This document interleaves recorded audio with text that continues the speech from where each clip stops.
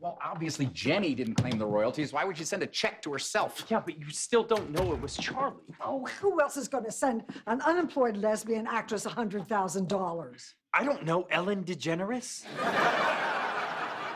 I'm telling you, Charlie's alive. Oh, good.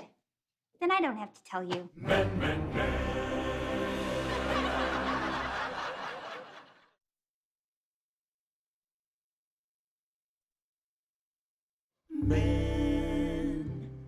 Charlie is still alive? Yeah, kinda. What do you mean, kinda? Because she kinda drank when she was pregnant with me, and now I kinda can't do math. Hey, what are you still doing here? Oh, I accidentally fell asleep in Zippy's room. How do you accidentally fall asleep? You accidentally washed down your pain pills with scotch. What's Fatal Attraction doing here? She says that Charlie is still alive. I knew it. Ellen, if you move out and Charlie stays here with Walden, I believe that we can keep this going for another 5 years. Yeah, I don't think so.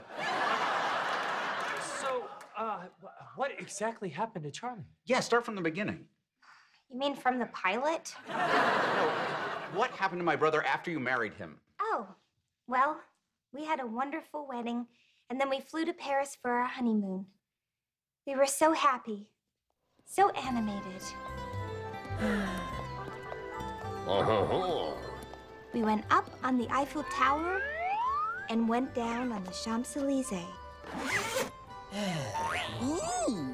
Afterwards, we celebrated our love with a romantic candlelit dinner at the Ritz.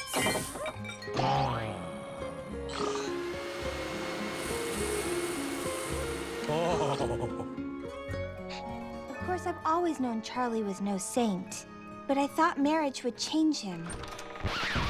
I was wrong. So wrong. Disturbingly wrong. I ran from the room, determined to never see him again. Charlie! He finally caught up with me at the train station, but all I could think about was revenge.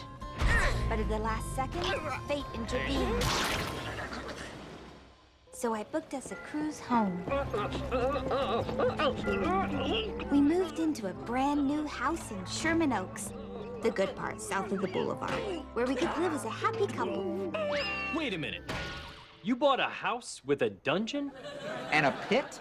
Of course not. I had it remodeled. The permit process was just a nightmare. Next time, use my pit guy. He's the best. Continue. For the next 4 years, we were the happiest we'd ever been. I'd feed him, bathe him, and of course, there was endless magical lovemaking. Then, a few days ago, the unthinkable happened. Somehow he managed to make a rope out of his bowling shirts and ran away, disappearing into the darkness. That's all, folks.